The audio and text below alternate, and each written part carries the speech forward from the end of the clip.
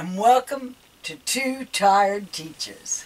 Today we want to talk about RV mattresses. And if you have an RV, you may know that finding the perfect size mattress is a bit of a challenge.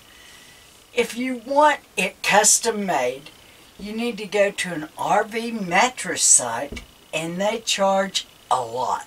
We were really fortunate with the fifth wheel. We were able to buy just standard twin size mattresses at Big Lots for $100, right at $100 a piece. And they worked for 4 years. We loved them. That was great. We thought they might work in here, but they didn't. We needed 33 by 72. Well, that's not a standard size. So, MiLena looked on Amazon. And I looked, and they didn't have any that were 33 by 72, imagine that. But they did have some gel foam memory mattresses that were 39 by 75 for $76. So, we thought, okay, if it's foam, we can cut foam. And we did not make the video of these arriving and all of that because we didn't know we were really going to love them. But it solved a problem for us, and so we want to share with you as well. They arrived at MiLena's house.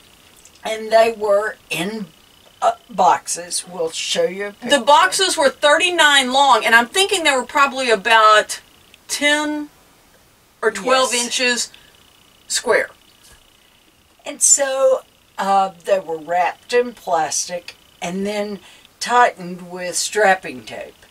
So I cut them loose, then laid them flat, one on my bed and one on the floor. And they came in a mattress pad. They were about an inch thick and maybe an inch and a half. And so after about 24 hours, they had gone out to about 4.5 inches.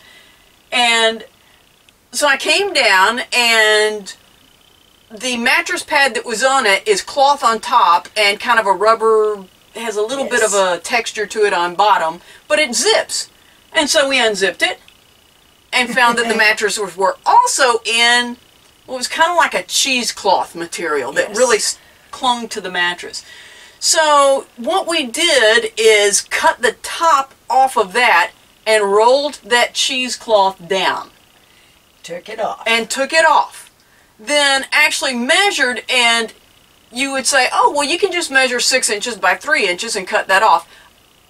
That's if they're perfectly square. So what I did was I actually measured the 33 inches and marked that all the way down, and measured 72 and marked that. Then took an X-Acto knife and made a marker, a trace, cut in the end of it where we'd marked it. A friend of mine had said, I told her we were going to do this and use X-Acto knives, and she said an electric knife. She'd used one to cut through foam, made it a breeze. I had an electric knife, so I wouldn't say it was necessarily, it wasn't hard at all, but it was a little bit time consuming, and I was glad we were both there to work on this. Like I said, we didn't know this was going to work that well, or else we would have filmed ourselves doing it. But where I had made that marking, that with the X-Acto knife, that was my guide. I could still see the black marks, permanent marker some, but the X-Acto knife. And MiLena, once I got it started, took the part that was coming off and just gently helped pull that so that we could make that. The first mattress, there was a little divot here and there, not bad. By the second one, you can still tell which one we did, but it worked great. And I would say to do both mattresses took us maybe 30 minutes. Yes. So for $76 each and 30 minutes.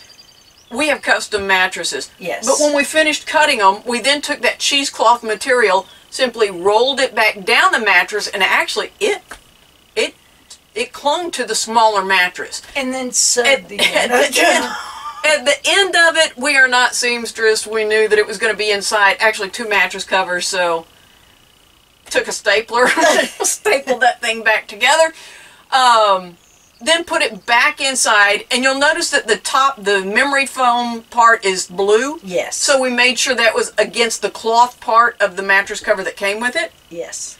Zipped it back in. That was a little loose. It really wasn't that bad for... It was the gel foam that was blue. That was blue, yeah. The memory part, yeah. And then we had already had mattress covers, so we decided that we would use that on top and use some sheet straps to hold it down tightly. And then got another set of sheet straps for the sheets. It's been wonderful. They've stayed on better than they ever did in the fifth wheel. The mattress cover and the bottom sheet, the fitted sheet. Mattresses had changed greatly in the last 20 or 30 years. They're thick now, and so the sheets have deep, deep pockets. Using those sheet straps made the pockets just the right size for these mattresses. Yeah, these mattresses, as you can see, they're perfect for the size that we have. We were able to cut them, make them custom for the space that we needed, and they are extremely comfortable. Yes. Have slept on them for 4 nights, and it's awesome. So if you have an RV and you're looking for a custom size mattress, maybe you can customize it yourself and save a little money. Thanks for watching Two Tired Teachers.